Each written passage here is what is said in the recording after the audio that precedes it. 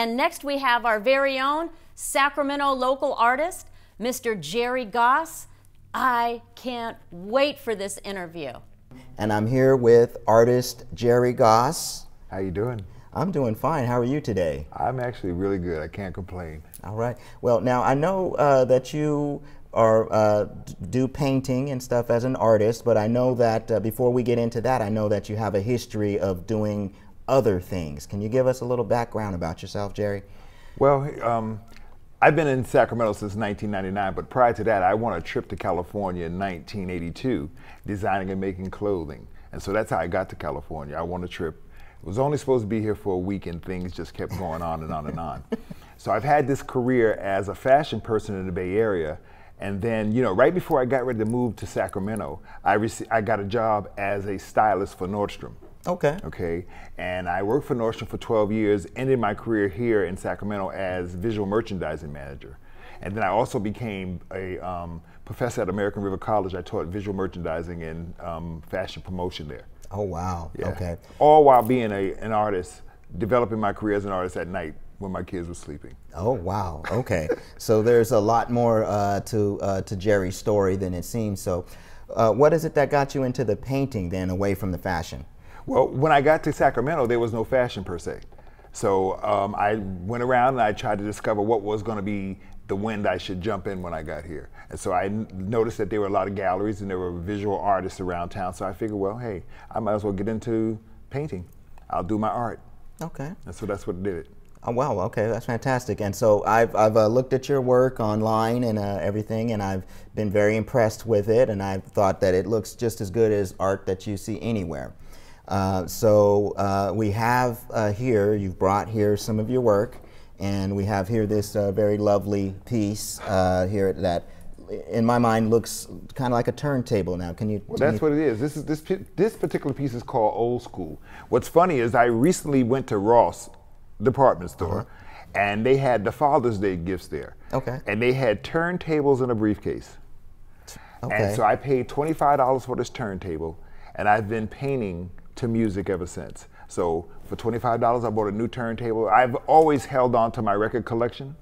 So, and I've had a turntable, but this one is portable. And I play my music again. So this is actually in dedication. I painted it a while ago, but I brought it out now because I've been in love with my turntable lately. Wow, yeah. And there is a return to records. Yeah, I've seen that that's coming back into, you know, in style and everything like that. The millennial generation's really taken a hold to that and stuff. Well, I've never really gotten rid of mine. So it's like, I guess I'm millennial too.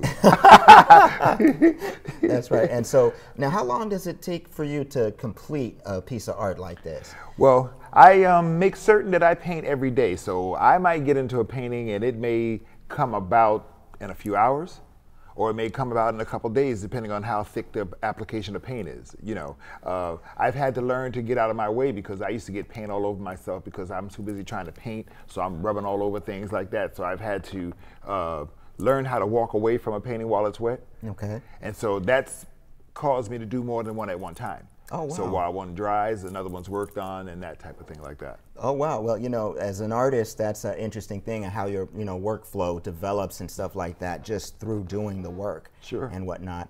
Now, do you have another piece that here with us that you can show us? I'm also big on diversity.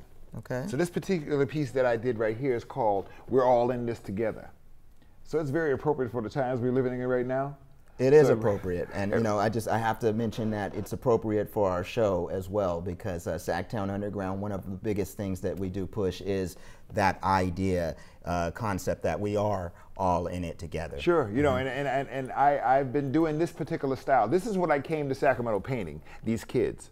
Okay, and these kids have been designed based on my kids, watching my kids run around my house when they were babies and stuff. So now I am a grandfather, so those are the kids I'm watching again. Okay. So I have this guy here with the red and white shirt that I call Otis. Okay. I'm Otis, actually. My name is, I painted the name of Gos, which is Gerry Otis Simpson. Oh, nice. Okay. And if you look at their mouths, they all have the round mouths, they do, which is the Otis mouth. Oh, okay. But it's also to celebrate things I've been told to be ashamed of.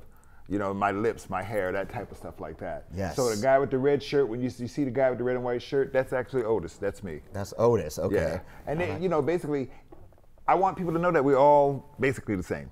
That's why I gave them all the same mouths. You know, underneath everything, when you get really deep down underneath, yes, there's a sense of sameness there. Yes, and I definitely connect with that, and I'm sure that our audience at home and that's watching online as well connects with that. Sure. What else do you have here for us, Gerry? Okay, this particular piece is called "The World is a Ghetto." The world is a ghetto. The world is a ghetto.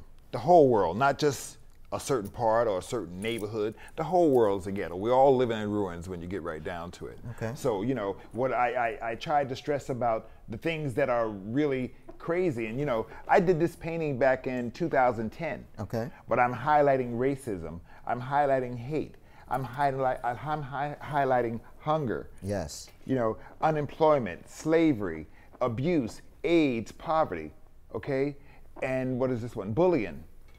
These are all things that I hear people talk about, but they don't talk about them enough. So it's up to us artists to bring things forth and make it important. You know, what I may not want to hear about from your mouth, I may pay attention to through a painting. Wow. Okay. So sometimes a painting will speak a lot louder than what I can say.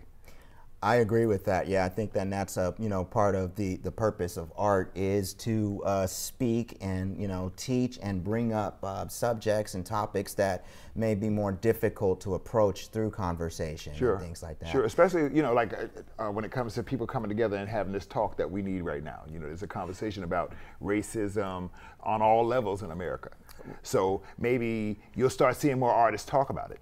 Right. Well, through their art. And you painted this, I think you said, in 2010. 2010. And yes, it's true that it's definitely something that's still relevant. We've seen events happen in the last just week. Last hour. Right. You know, that that. And the sad part about it, it is funny because it still keeps going on.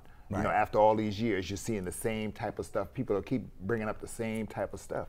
So it's time for the world to heal. Yes, you know? and I think that art is one of the means that we have to of healing the world, bring about that Sure. healing and stuff.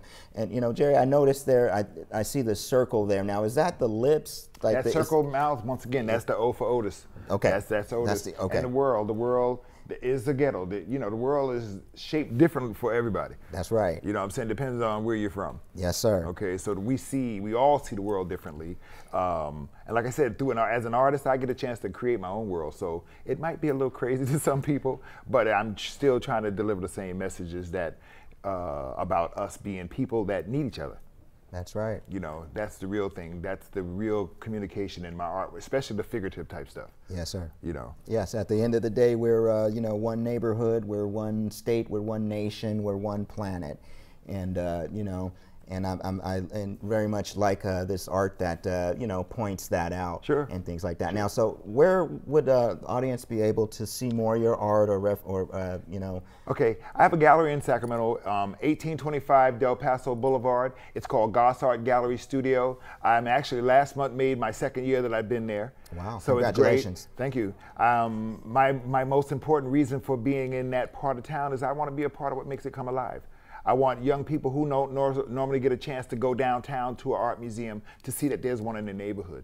You know what I'm saying? That there's art there and it's open to everybody. Come just knock on, you don't even have to knock on the door, just open it. Well, okay, well that's fantastic and inspiring. Now, I'm there Thursday, Friday, and Saturday from 11:30 to 7, so this way you don't come every day. Okay, that's artist hours, you guys. So just note that and stuff. And also, now this art is for sale. Yeah, all the art's well. for sale. Yes. Okay. All the art is always for sale. I never do prints. I haven't done prints. People say, well, why don't you do prints? Well, I'm a twin. Everything in my life has always had to be like somebody else's. So I get this here fear of having 1,000 of my paintings stuck in a garage somewhere. Right. So okay. I just, if you get that one, then you got it. Then that's yours. It's a unique. It's a unique experience. That's yes, right. Yes. All right. Well, Gerry, we thank you very much for it's my pleasure. Stopping by SacTown Underground, and best wishes with the art. Thank you very much. All right, guys. Tiffany, back to you. If you want to know where to find Gerry Gos and his art, go to the Gos Art Studio here in Sacramento. His art is one of a kind. I'm sure there's a piece there just for you.